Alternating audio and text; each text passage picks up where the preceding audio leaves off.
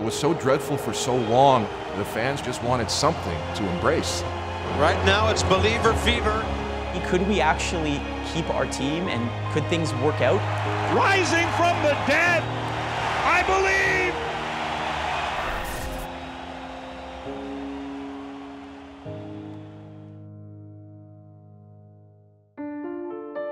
In 2002, Omar Minaya fielded his phone call of dreams.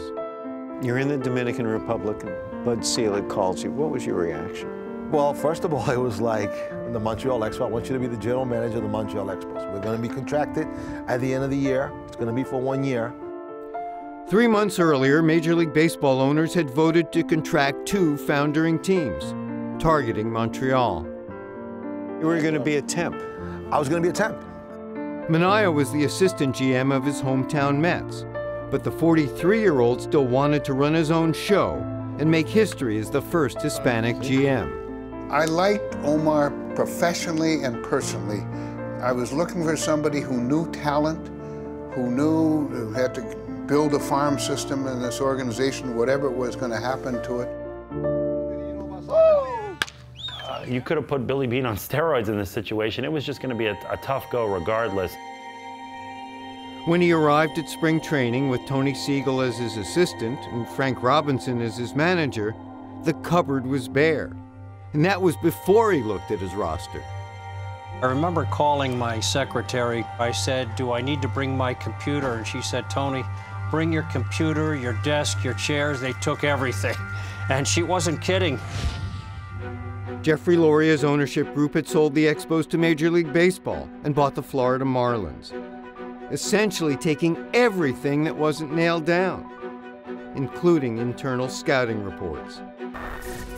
In 72 hours, Minaya hired an entire scouting, coaching, and front office staff before pitchers and catchers reported. It was a lot of phone calls, maybe 2 hours of sleep in those 72 hours. It was pretty much, I heard he's a good guy, let's give him a job. At that time, nobody really gave a darn about us. Nobody took us seriously. In fact, some people didn't even know we existed. But everyone knew on June 27th, Minaya shocked baseball by trading minor leaguers Grady Sizemore, Cliff Lee, and Brandon Phillips, future All-Stars, for ace right-hander Bartolo Colon. In Montreal, next year was not an option. Honestly, I thought it was a joke. I thought he was just teasing that they got Colon, and now I was like, wow. I was wondering if the other 29 teams said to you, "What is this general manager doing?" Nobody ever said a word. I promised Omar right from the start, we're not going to interfere. The Expos missed the playoffs in 2002. The following season, with contraction on hold, the team would endure a travel schedule like no other, with 22 home games in Puerto Rico. We had one road trip that went from Puerto Rico to Seattle, and we played the next day. I just can't get over being on an airplane for 9.5 hours. Despite improbable odds, the Expos found themselves tied for a playoff spot on August 28th after a sweep of the Phillies. This may tie it up! It didn't seem that fans would ever come back. They were getting 5,000 or 6,000 or 7,000 people a game, and suddenly people start showing up. This was, 94, this was 81, this was all of those. All of a sudden, politicians started showing up. This could happen again. Rising from the dead! There's 35,000 people here. We beat the Phillies. We came from an 8-run deficit. Somebody, please, save us. I believe! Privately, Minaya could see a long-term future if the Expos made the playoffs. He saw it happen with a dormant Seattle franchise in 1995. I felt that was possible.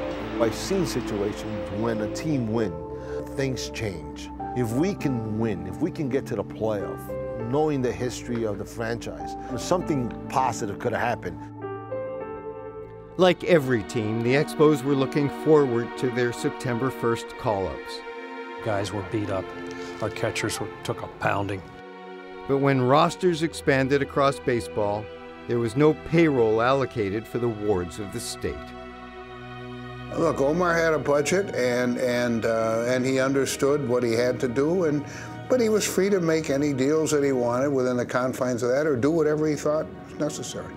This is a direct conflict of interest. The Expos are competing for a playoff spot, and again, I don't know if these guys would have made any difference, but why, for $4 or $5 or $6 or $700,000, it was nothing. Why wouldn't Major League Baseball, to maintain its integrity, grant you a little more money? Those are the rules that we were operating under. So when we went into the clubhouse, we told the guys they weren't getting any help. It was like pricking a balloon with a pin. We just fell out of it very, very quickly.